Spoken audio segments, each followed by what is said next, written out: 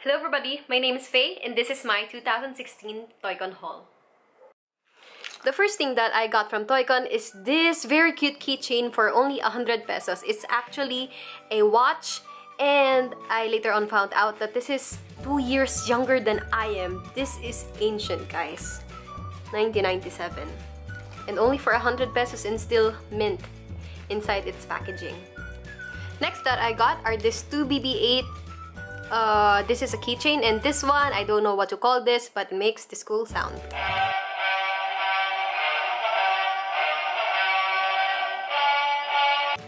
Well, I got the two of this for 150 each. Yan pa nga yung price sa'yo. On to another shop. I got this from a shop that I usually see when I go to Toycon. Ay, baliktad. And they sell Lord of the Rings to Harry Potter products. And this is a map of bag, and if I'm not mistaken, I think this is 150 pesos. And here are some notebooks inspired by The Hobbit. And here it says, no admittance except on party business. And then Gandalf, the dwarves, and Bilbo, and the Black Speech of Mordor. There. Then paulit-ulit na lang yan. And I got this for 60 pesos each. And from the same shop is this chocolate frog from the Harry Potter series. And kinain ko na yung chocolate frog. But let me show you who I got. Oh, it's Gandalf. Oh no, it's Albus Dumbledore. And actually, meron sila ditong Facebook link. And I'm going to show it to you.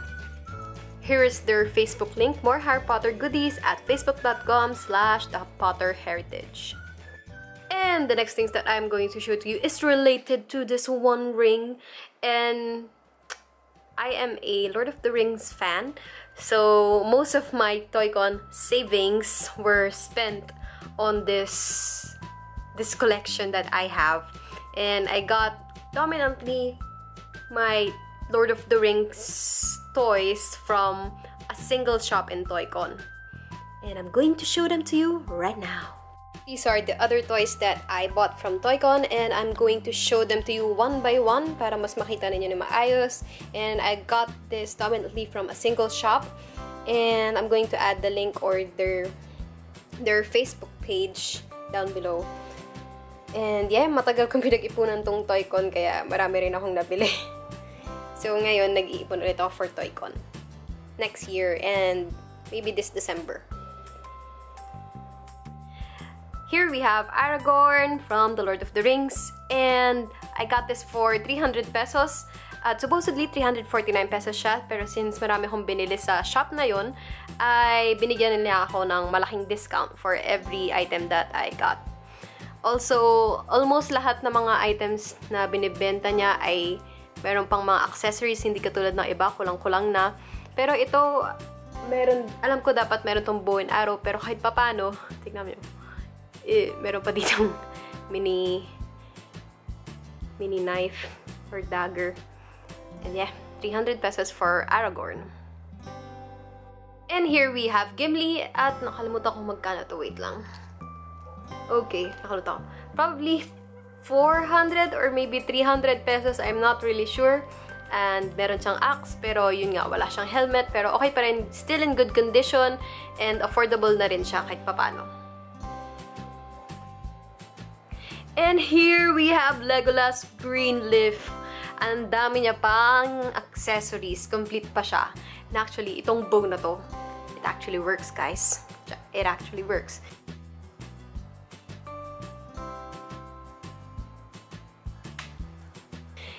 And actually may sound to.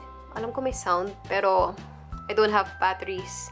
And when I opened the compartment or where you place the batteries, may batteries sa loob, and nag-leak na siya, so I'm not really sure if it still works.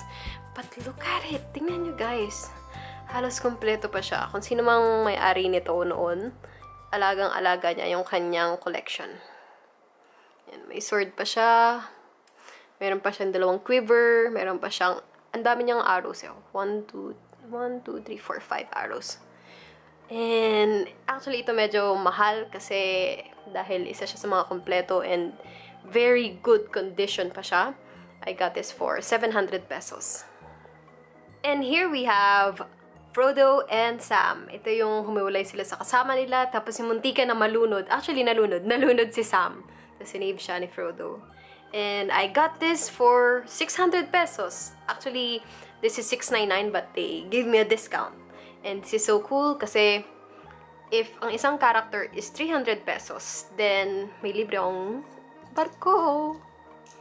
And also, yan, kompleto din sila. Dito pa yung sword ni Frodo. May sword din si Sam. At marami siyang dala. Next, we have Treebeard. And I got this for 700 pesos. Original price is 799.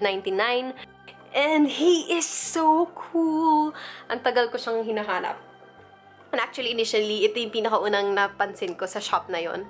And ito dapat lang sana ang bibilhin ko. Pero nakita ko na, oh my god, sobrang dami niyang Lord of the Rings na pwedeng mabili ko.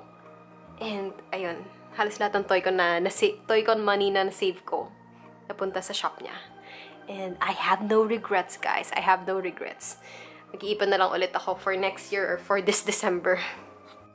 Next is Saruman the White. And this one is, actually ito yung sa pinakamahal sa nabili ko na action figure. This is, magkano ulit yun? 900 or 800 pesos. I'm not really sure. Original price is 999. Pero this one, they gave me a discount. And actually, this isn't supposed to be yellow. Kasi tingnan mo yung plastic dito sa ilalim. Probably na exposed to sa light or maybe sun ng matagal kaya nagganyan yung kulay niya. And I'm not going to take it outside its box to kagaya ni Treebeard. Next is, of course, hindi mawawala dapat is Bilbo Baggins, kung saan nagsimula ang lahat.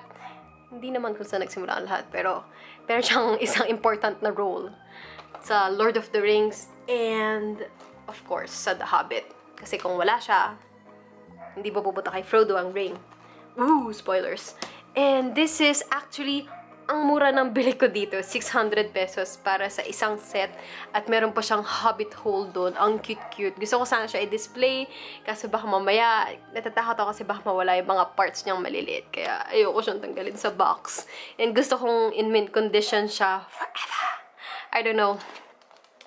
And yeah, yan. 649. Huwag niyo ito pansinin. Hindi yan yung price niya. 649, so I got this for 600 pesos only, surprisingly. Kaya nung nakita ko to, kinuha ko agad. Next, I got from a different shop, and this one are the most affordable action figures that I got from all of the action figures that I bought. At medyo nagkakagulo ang kanilang capes, and I'm not really sure kung ito ba yung original capes nila kasi hindi sila mapakali. hindi sila mapasok na maayos. Pero feeling ko this is Mary's. Okay, this is Mary and this is Mary and this is Pippin. And kahit papaano may swords pa rin naman sila, may capes na hindi ko naman alam kung kanila ba talaga. And I got this two for 150 each. Legolas, what do your elf eyes see? You're taking the hobbit's eyes in God. And lastly, I got this waterbending jacket for 1,000 pesos.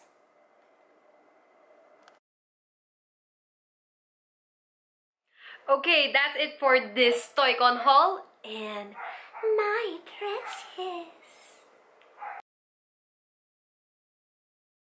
A little addition to what I just showed you. Here we have Aragorn, the Weathertop 1, and an orc.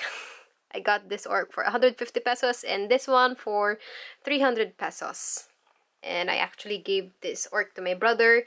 And this one, he didn't like Aragorn. He wanted the orc instead, so I just gave this one to him. And that's why I have two Aragorns. And now I'm going to edit my video. Bye!